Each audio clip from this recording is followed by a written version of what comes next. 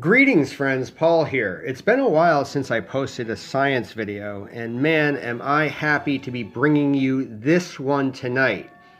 I've been reading lately about how the Earth's resonant frequency has been increasing, and spoiler alert, that is a false claim. The Earth's resonant frequency is not increasing. Rather, the amplitude and harmonics within the existing Schumann resonance frequencies of planet Earth, those amplitudes or intensities may be increasing. So let's check out all the nuances of this topic, beginning with what is the Schumann resonance. The function is the nth mode of the resonant frequency equals the speed of light divided by 2 times pi times the Earth's radius times the square root of the base times the base plus 1. Speed of light is 300,000 kilometers per second. The Earth's radius is about 6,371 kilometers. So empirically, if we just stick a 1 in for n, we arrive at 10.6 hertz as far as a base 1 resonant frequency for planet Earth. Well, factoring in the discrepancies for the ionosphere, the actual harmonics for Earth's natural resonance turns out to be base 1 is 7.8 hertz, and base 2, if we plug that in for n, is 14.3 hertz, 20.8 hertz, 27.3 hertz, and 33.8 hertz, etc. down the line. These frequencies continue down as we progress in frequency. The higher the frequency, folks, the lower the amplitude or intensity, with the base frequency 7.8 being far the dominant frequency of planet Earth. Now, interestingly, these frequencies of planet Earth roughly correspond to our own brain waves. In delta, with our deepest sleep, unconscious sleep, that's well below 7.8 actually. But as far as our brain waves go, generally sleeping is a theta stage, which roughly corresponds to 7.8. 7.8 is proven to be very calming to our heart muscle as well as the sympathetic nervous system. And going through these other harmonics in the Earth's resonant frequencies generally correspond to alpha and beta brain waves of our waking hours. And on the high end here, you can see 33.8 hertz.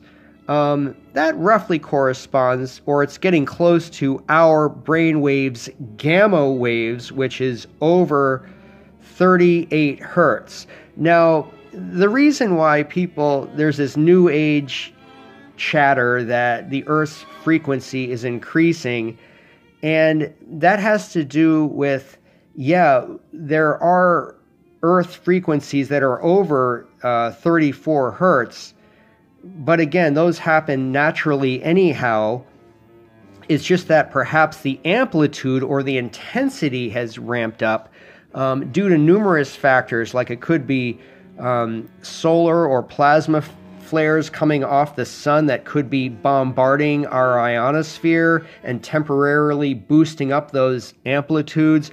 Also, cosmic gamma radiation that can infiltrate our ionosphere can also temporarily change that up as well. The ionosphere is about 60 to 1,000 kilometers above the Earth. 7.8, or the base 1 frequency, is in blue here, and you can see that this goes basically around the Earth, hugging the Earth, bouncing one time off the ionosphere. Again, this is the most relaxing frequency that is just basic to life. And the second base, you can see bounces twice off the ionosphere. The third base goes in a triangular fashion, making 3 points of contact with the ionosphere, etc. down the line. 4 and 5 would be touching 4 and 5 times around the ionosphere. And if we get up into gamma and above, that's going to be a higher frequency bouncing 6, 7, 10 times off the ionosphere as we go further up in frequency. Now, these frequencies get charged in the ionosphere Earth cavity mostly by lightning as a natural phenomenon. However, we may be experiencing amplitude fluctuations and increases given our human-made technology, particularly in the order of cell phones, Wi-Fi, radiation everywhere. 5G communication is going to be around 28 gigahertz, folks, compared to 2.4 gigahertz for the current Wi-Fi, for example. It may be plausible that if our collective consciousness is operating in the gamma state of 38 hertz or above, which accounts for excitement or stress, also notably creativity, by the way. There's always that yin and yang. Well, if you're adding all of that collective energy of billions of people around the planet, that could be accounting for this perception, this physiological perception of stress or fatigue, as the collective consciousness is creating this brainwave energy that's bouncing off the ionosphere and putting us more into these higher frequency levels that whose natural amplitude is just not as high when you're just accounting for things like lightning or any plasma solar flares or cosmic gamma rays that would happen naturally? Or is it technological? Is our technology accounting for a higher amplitude in higher frequency electromagnetic radiation? Or is it our collective consciousness that we're emerging into a higher state of awareness? Or could it be anxiety? Could it be both? Could it be anxiety and a higher state of perhaps evolution or creativity? If you want to feel good and relaxed and have good health, get rid of all the electromagnetic technology that we're creating and bombarding ourselves with all over the place.